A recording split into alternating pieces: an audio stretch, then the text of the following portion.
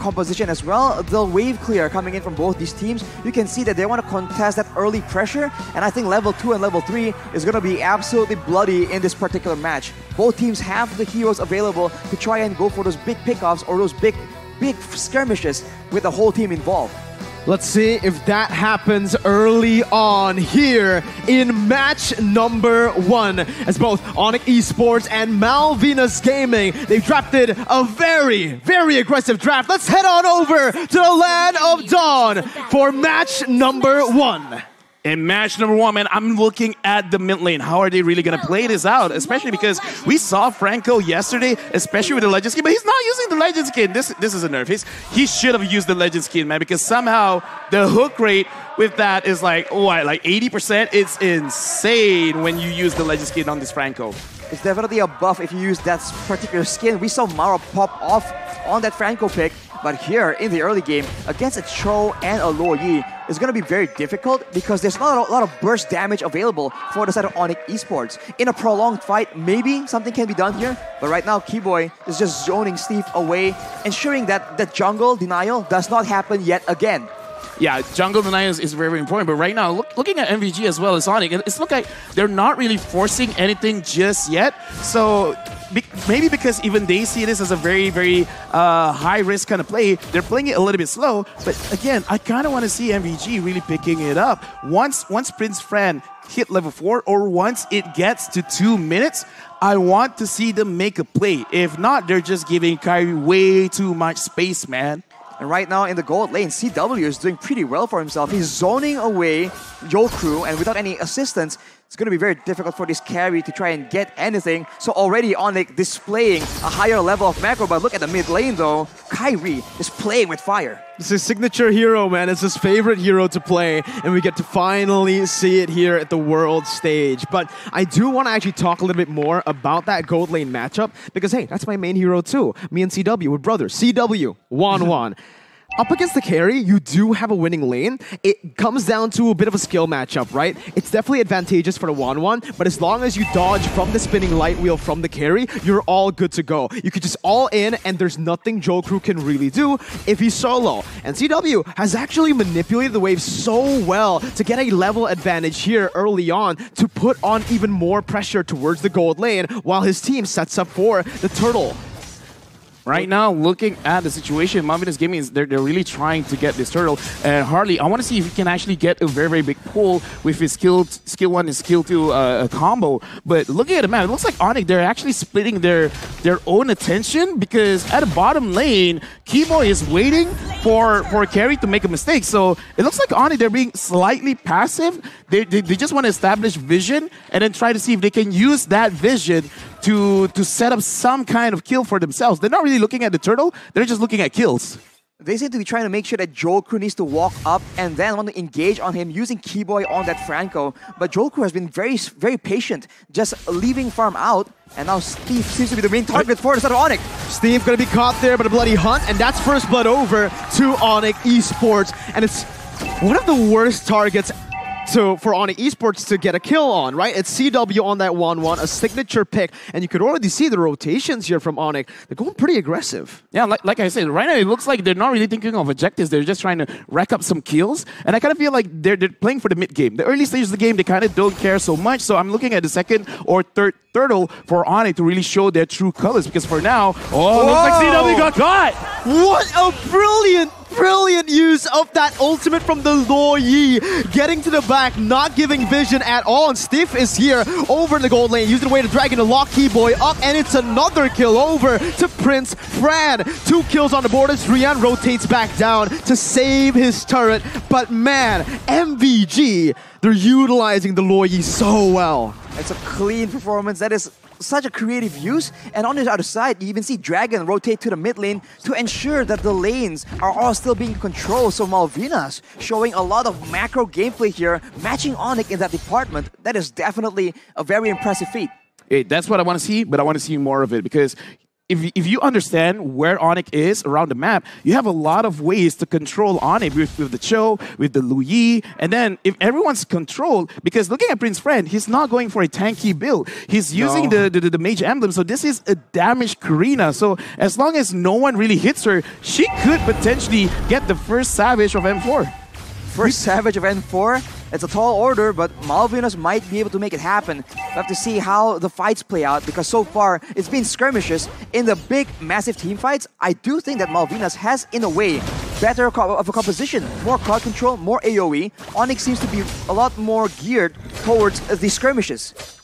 And you know, to add on to that, we said it, ONIC Esports in the draft have been struggling a bit. We saw it against Todak, and now we're seeing it again against Malvinas. Kairi gonna be able to steal the purple buff away, and in the gold lane, we're seeing a gank already with Jokru flickering out, but still getting hit by the Bloody Hunt as Drian brings him back for the knockout strike right there, and Stiff is gonna be able to actually go up, zone the other members away while CW takes the turret. Prince Fran gonna be there, Keyboy gets a massive hook, but there's no follow-up from ONIC Esports. Both teams back away, and ONIC finally get that gold lead back into their hands. Honestly, looking at this game right now, I do want to ask Arashi, where I'm looking at both gold laners, the 1-1 as well as the carry. If we really go towards, like, I don't know, like a 17-minute game, which one is like more prevalent in the late game in this current meta? Is it still the 1-1 or is it the carry? I think carry will be doing a lot more damage, considering that in team fights, the damage isn't really reliant on combos and on skills, right? As long as Jokru is auto-attacking, basic attacking again and again, that damage will eventually stack up. And in the late game with full items, that is a lot of damage for both any squishy member or the tanky member. But if ONIC Esports want to actually get CW popping off on that 1-1, they need like a proper setup, a proper engage. And now it does seem like they are attempting to make something happen. Keyboy is looking for it right now, man. They can see it. They go for the hook. Steve is going to be caught by the Bloody Hunt as well.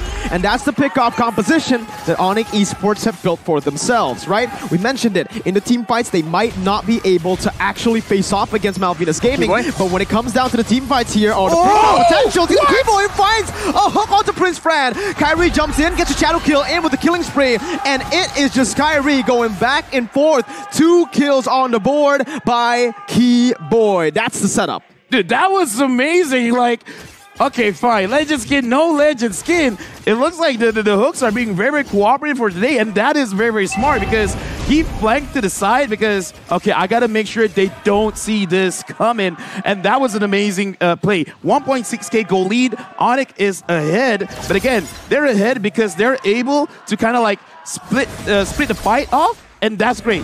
If they go for a team fight, it might not be so good. So as long as they keep their focus, this could be their game. Well, Harley is going to be caught there as Drian is able to flank all the way. CW is looking for one more. Way too aggressive. Gets picked off in the process as Kairi has been going onto the turtle, just poking it down, picking it up for his team. Keyboy now caught. Going to be brought back by his team, but has the flicker. Dragon very close from that iron hook. Is going to be able to back off though. That was a very creative engage, using the stolen teleport coming in from Drian, just getting all the way behind Malvinas Gaming, and then using their own weapons against themselves. Unfortunately, as we saw earlier, CW was just a bit overeager to make that kind of play happen, but Keyboy is already yet again on the hunt. He has his sights set on Jokru.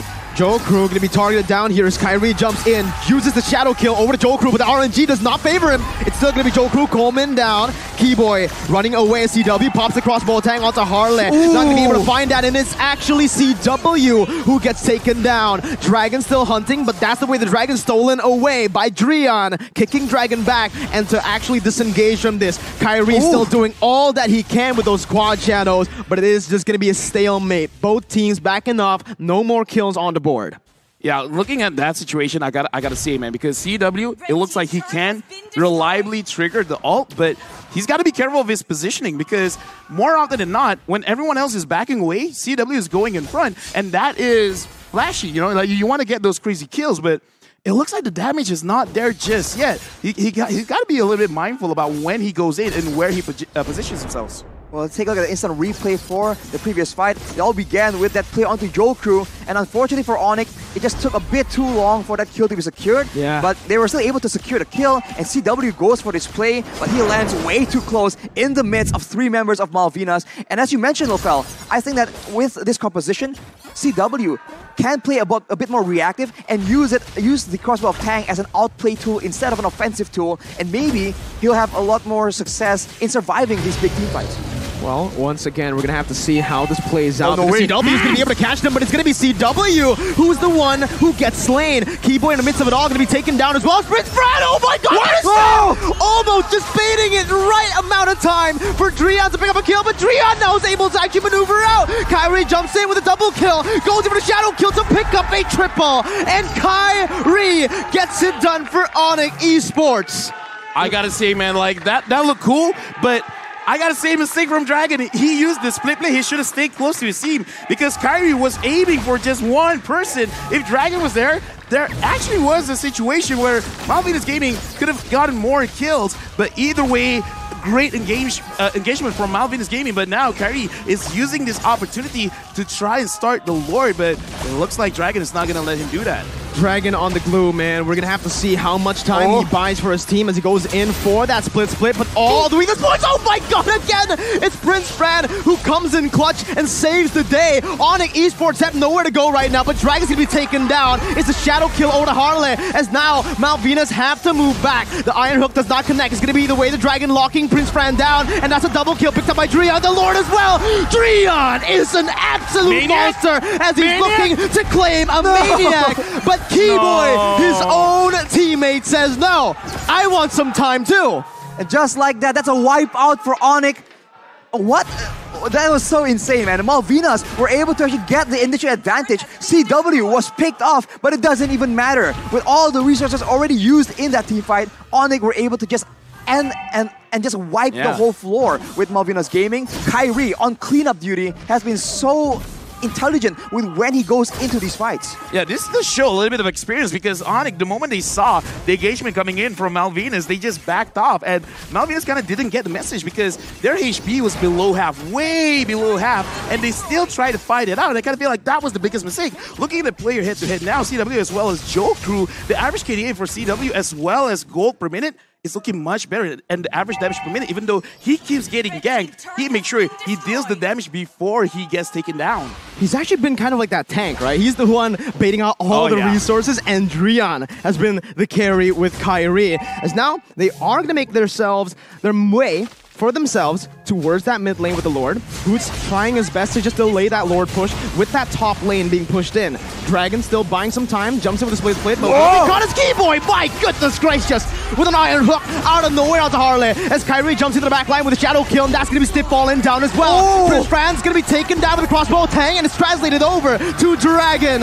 ONIC Esports with a 9.7k gold lead. They're going to go for Dragon before they end the game. Now they're still going for it. The winner Truncheon was popped in, but it's a wipe out for ONIC Esports as they seal their first win at M4. Congratulations to ONIC Esports for winning the first match of the day. And looking at the game, like, this is the thing about Mobile Legends. It's not how you start, it's how you finish. And it looks like Malvinas Gaming, they kind of like let go of the gas a little bit too soon going up against ONIC. And I think, in a way, right, in the mid-game, it's almost like the opposite. We saw 2 fights that fell where they were so low, and yet they pursued, they thought they had ONIC on the run, but ONIC, they just know exactly what the situation was. They turned it back around. It happened one too many times.